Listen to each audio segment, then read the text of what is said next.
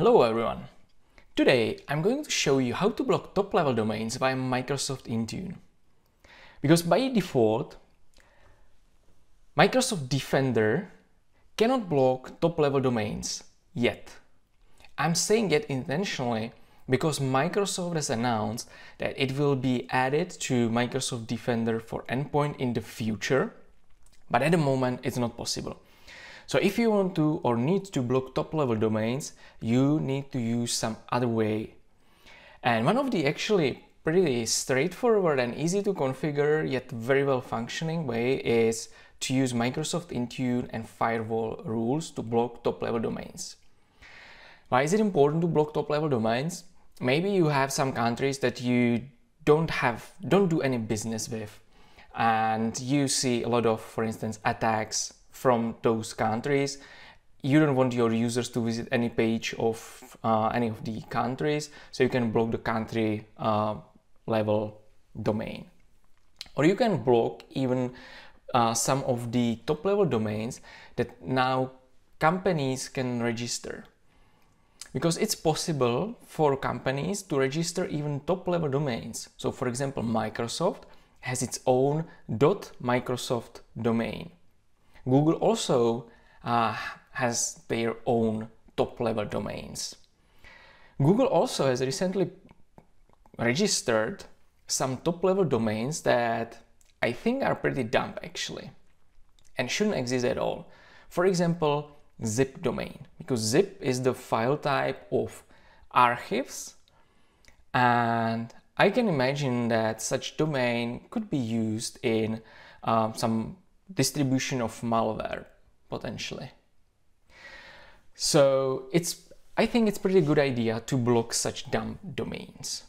And today I'm going to show you how to do that via Windows firewall rules via Microsoft Intune. First, we need to go to Endpoint Security in the Microsoft Intune Admin Center and to Firewall. Then we move to Reusable Settings and we create a new reusable setting. We name the reusable setting however we want, so I will call it just block dumb domains. And here on the configuration settings page, that's the most important part of it, where we define the top level domains that we want to block. We already have one row predefined, so we can just use this, click Edit Settings. We need to make sure that we turn on Auto Resolve. So I'll do that. The top level domains need to be defined in the form of *.domain. So if I want to block, for instance, the zip domain, I can type *.zip. Click Save, and we have one domain defined. We can add another domain. So I'll click the Add button, Edit Instance, Auto Resolve needs to be turned on, and I can block also, for instance, the foo domain. It's also an existing top-level domain. Alright, we have two domains defined.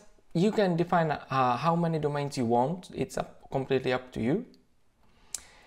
We can go to the review page and click the Add button. Alright. We have one reusable setting configured. Let's go back to Summary and create a new policy for Windows 10, Windows 11 and Windows Server Platform, and the profile type will be Windows Firewall Rules. Let's click Create. We need to name the policy, so we can go ahead and do block dumb domains again. And here is the most important configuration of this policy, which defines the reusable setting that we want to actually use in this firewall policy. So we click Add.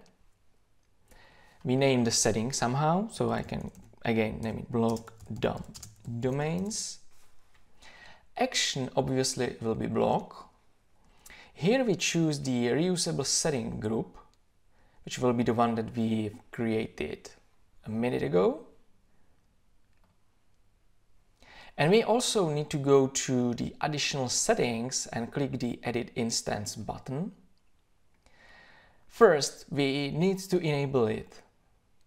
So we change the enabled to enabled.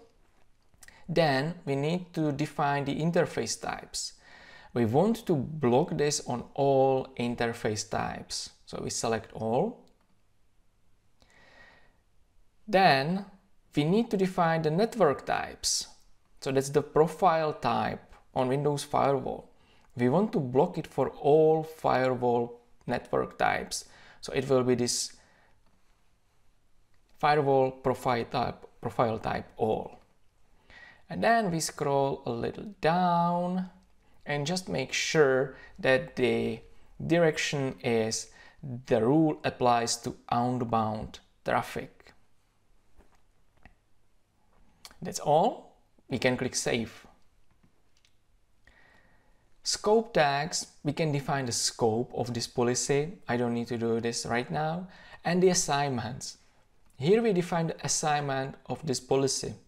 So I would probably go with all devices. You can of course define multiple groups. Definitely you should start with some small group of test devices before you roll it over to all devices in your environment. But that's up to you. So this is my lab environment, so I can go ahead and do all devices right away. Probably not a good idea to do the same also in production environments. So let's click Next. On the review, we just click Save. And that's all. Now, we have created a reusable setting that defines the top level domains we want to block. Next, we define a policy of type Windows Firewall rules, where we define or selected the reusable settings and define what we want to do with the reusable settings, which we define as that we want to block it on all network types, all firewall types for outbound traffic. And we assigned it to all devices. That's all from me today. I hope you liked it. If you liked it, please click the heart button below the video. If you have any comments or questions, leave me a note. And please share this with your colleagues, with your peers, with your friends who you might find it useful. And don't forget to also follow my blog, follow my Twitter, follow my LinkedIn. And also I have podcasts that I release every weekend where I summarize everything that happened in the past week in the world of IT and cybersecurity. So don't forget to subscribe to that as well. Thanks again for watching and see you next time.